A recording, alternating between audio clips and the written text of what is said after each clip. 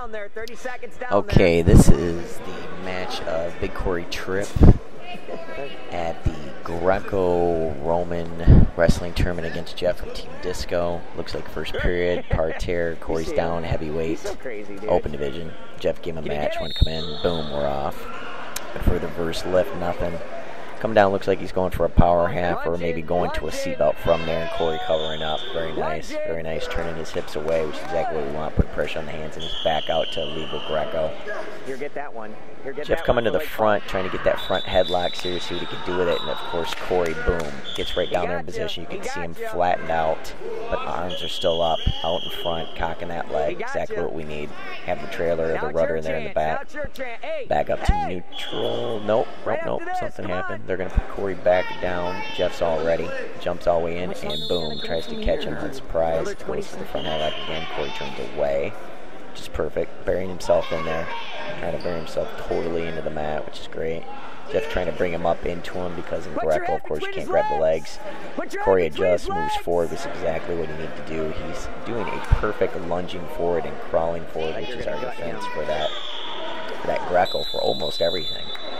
So can't say enough good things now about his position from down in Greco here. Going for the verse left, boom. Looks like his chance. I think he's going to have probably about 30 seconds. You can hear me yelling in the background about what they need to do. Once he brings his hands together, he needs to immediately go. In position before you step in. In position first. Hear me yelling it. Being ready before you get in there. He gets the lock, and boom. Quick 2 points for the reverse left. Looks like a crotch throw as you bring him through. Jeff defending in good position, putting his shoulder up there, trying to get it up there high. But we go again. 2 more. Now we're already at 4. Jeff does a perfect defense to come back on top and scoot all the way around and try to go to that front headlock. What's Corey do? Lunging forward, crawling forward, lunging forward, crawling forward, and keeping his head up as much as possible as his body is down low and spreading out his arms. Beautiful, beautiful period.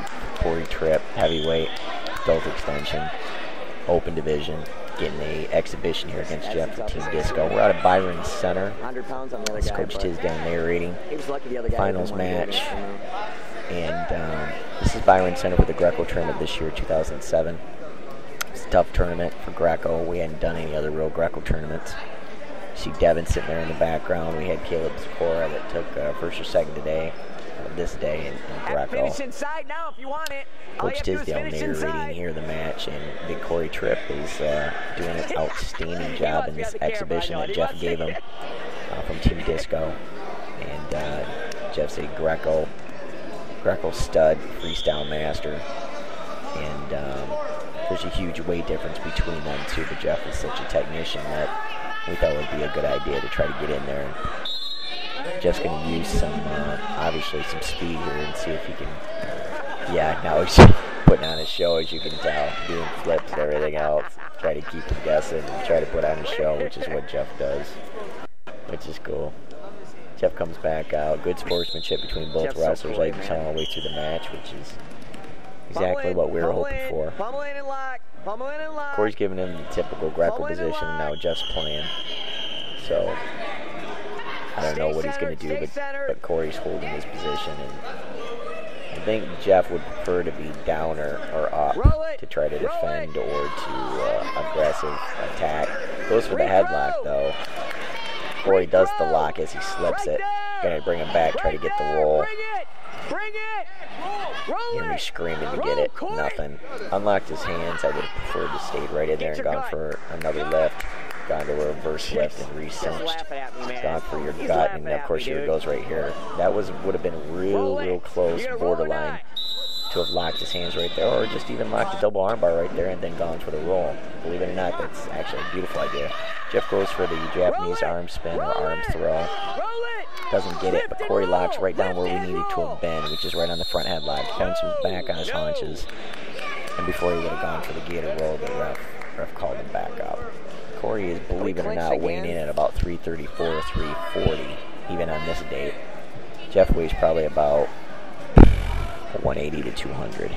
So you can just get the sense what good sportsmanship it is from Jeff to give him an exhibition here, and Corey's coming out ready every second.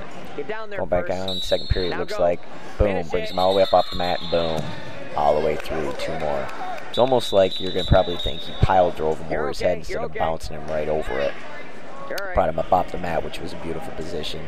Had him bottlenecked up so that his butt was coming up, head was down, and obviously then hands were in position to either roll or to throw. We have the weight up on his hands, One motion with up the off left, one his motion with the a left. See all strong the way base, down. in other words. And Corey brings him right through for 2 more, which is beautiful. Corey's going for the reverse All the way lift down. again. Gonna kind of look at him, check him out. Yep. Perfect for getting him the set. And of course, Jeff Now, lunges that forward wasn't before we you. get the lock. That wasn't you that I think time. he's going to get the warning, so Corey did an outstanding setup on this one match. motion. Outstanding.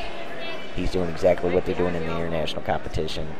Giving him the fakes, checking his thing, and boom, Jeff fakes again. I think Jeff's doing it on purpose now, where he wants to come back up and take the penalty point. I don't think he even wants Corey back down on top of him again, to be honest.